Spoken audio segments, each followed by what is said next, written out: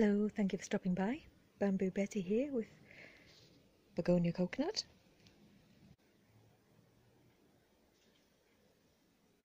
Last Sunday was my birthday, so I thought I'd nip out on Saturday to pick up a couple of wall brackets from B&Q and finish a job that I was planning to do in the yarden about 3 months ago.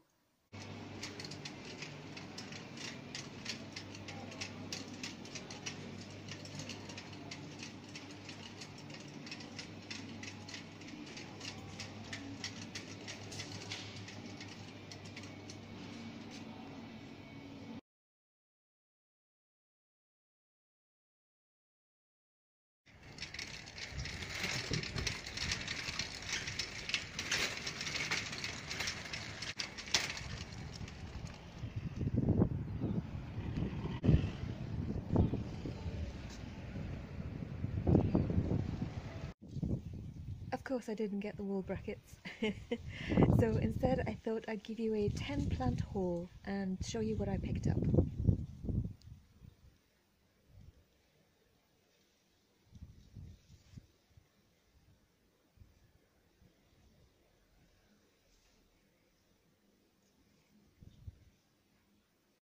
Got them all back for inspection.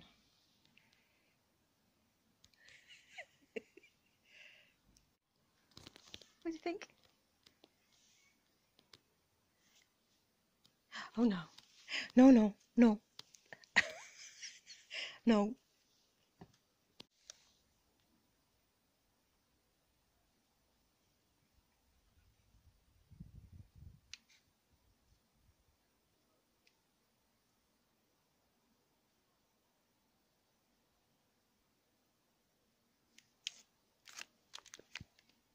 I've got a lot of pinks and blues and soft purples in the garden, so I just wanted to pop out and get something yellow. I needed something very acidic to contrast with all the soft palette colours, and I nipped into Dobby's and found the perfect thing.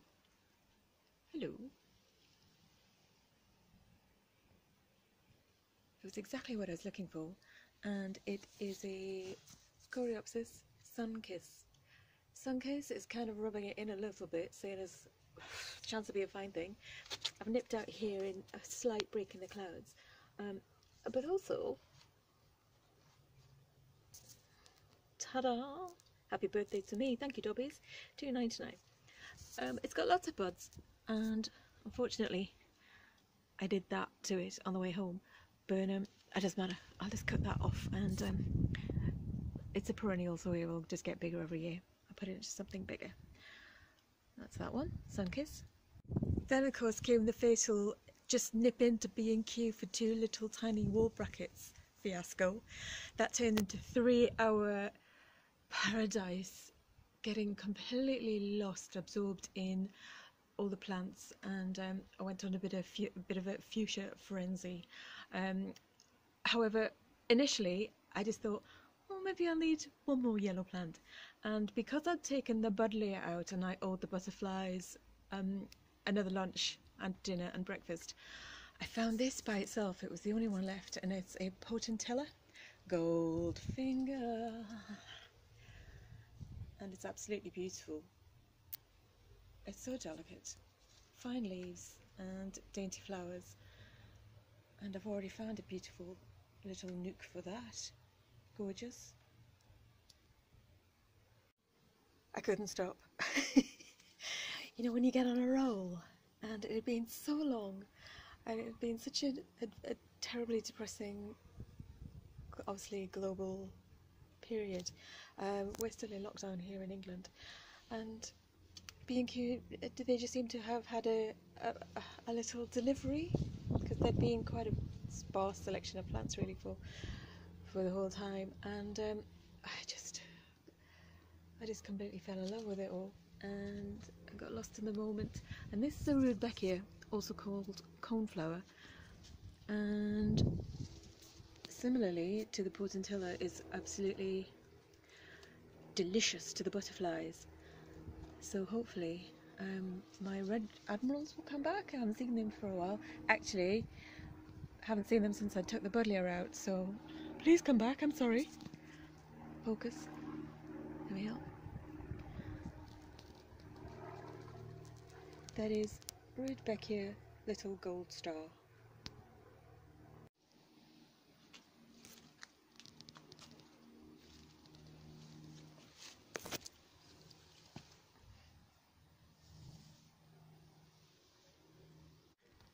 I mentioned in an earlier video that I'd had a thing for years against fuchsia, and I never really thought why. I just thought they were a bit fake, a bit artificial, and obviously I've been converted by a friend, but I researched very briefly last night, and I found out that they actually symbolise elegance, good taste, confiding love, and amiability. So perhaps that's why I hated them. Anyway, I can't resist anything that needs rescuing, including houses, cats, cars. I've drawn the line at people now, thank God. We're all happier about that. But in the clearance section, I found two things. I found a geum, which I'll show you in a second, but also this tiny, tragic little fuchsia called Shania. And obviously half price, so what's that, £1.60 or £1.70? But it's in a pretty bad state actually. I would not normally buy anything that needed rescuing that's in this bad a condition. If you see here, I think it's probably got rust, rot. Yes, darling, hello, hello, here. What do you think? Can we save it? But why I bought it is because it's the colouring. It's got very pale cream sepals, the little skirt, and a pale lilac petal single flower.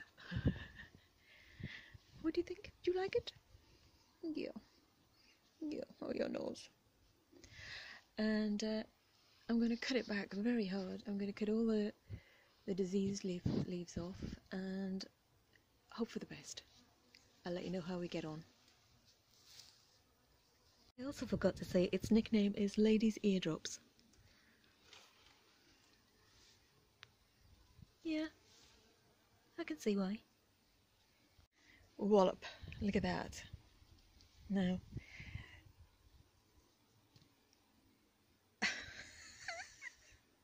what was I saying about vulgar? That's so Vegas. Now, this one is called Dollar Princess. Dollar Princess. And I was all gung-ho and ready to put it in the basket until I saw the name, and I thought, it really put me off. It just sort of made me think of the Trumps. And I hummed and hawed, and I had it in my hand, I had it in the trolley, I took it out, I put it back, I swapped them about. I thought, is there another one that looks the same? And as I was standing there,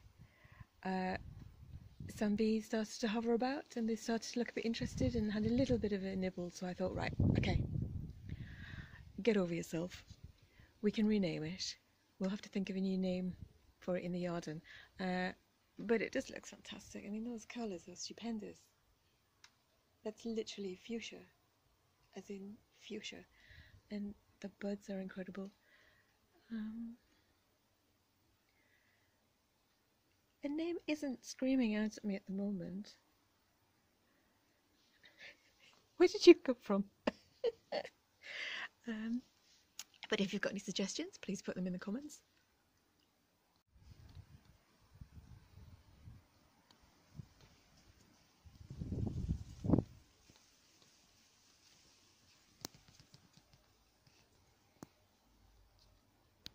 This is the one what got me. I swooned. I couldn't take my eyes off it. And since I've had it home, don't eat it. She's nibbling them a little, but I always check before I buy anything in the garden centre whether it's toxic for cats, and there is no known issue. There are no known issues. There's no toxicity. There's no toxicity registered with fuchsias and cats, so she's quite safe. Although I stop her when I see her nibbling. Frisky. What can you see? Is it the scented begonia we got? we're going to do that one last. Anyway. Oh. It's like double beauty. My favourite creature with my favourite fuchsia. And yeah, the way that the flowers hang like pendulous ballerinas completely got me. It got me in the heart. And this one is called Beacon.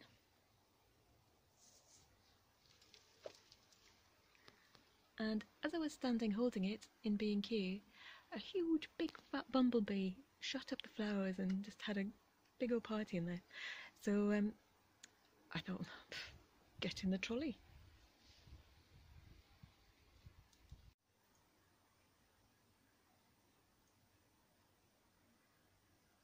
Next one I found was Alice Hoffman. Now, the only person that I can think this is named after is the author Alice Hoffman, who wrote Practical Magic, and she's always got a welcome place in my yarden. I've even got a bath if anything, any evidence needs burying. My lips are sealed. And the bees are mad for it. They're all over it already. It's a beautiful light, what would you call that? Light lipstick pink.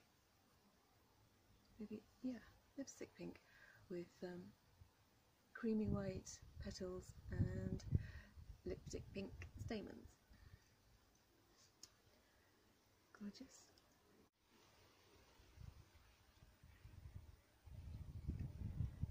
And the last fuchsia I bought on Saturday is this, Delta's Sarah.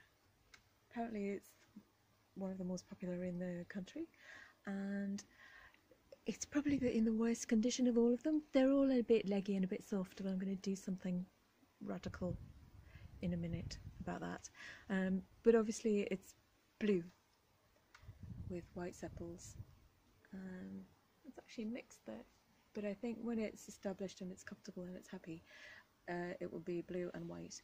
And apparently you can crystallise the flowers and eat them in salad. The friend who converted me to fuchsias, she told me that you can actually eat the pods, but I've only just managed to get around to actually having them in my life, so I'm definitely not ready to eat them. But you never know.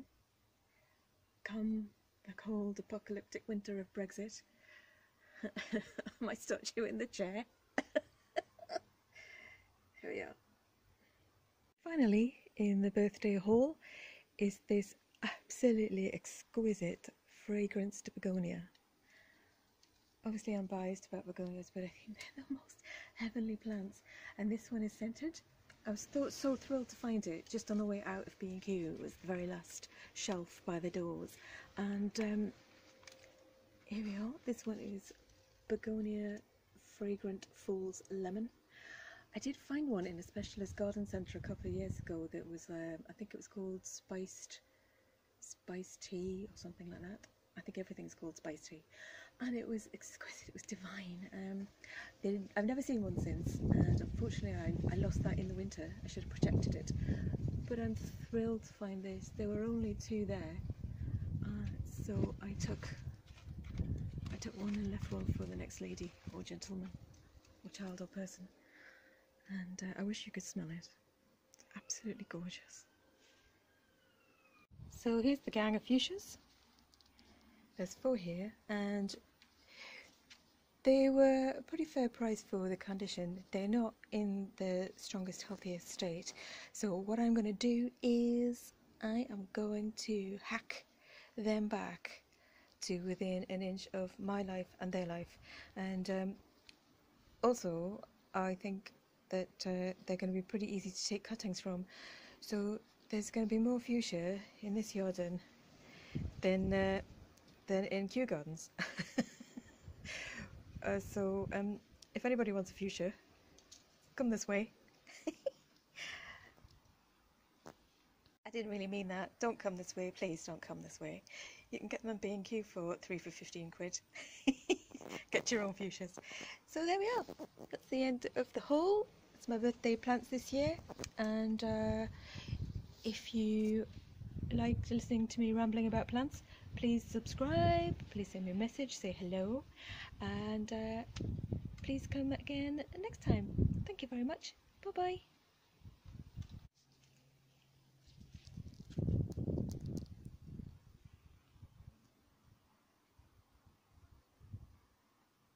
Why though? Why not?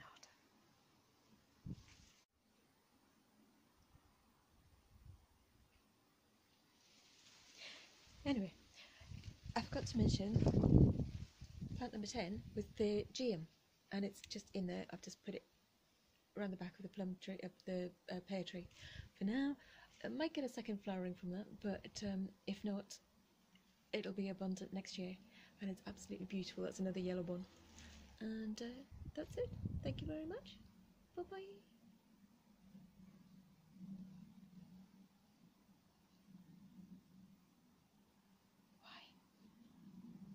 Why though? I don't know.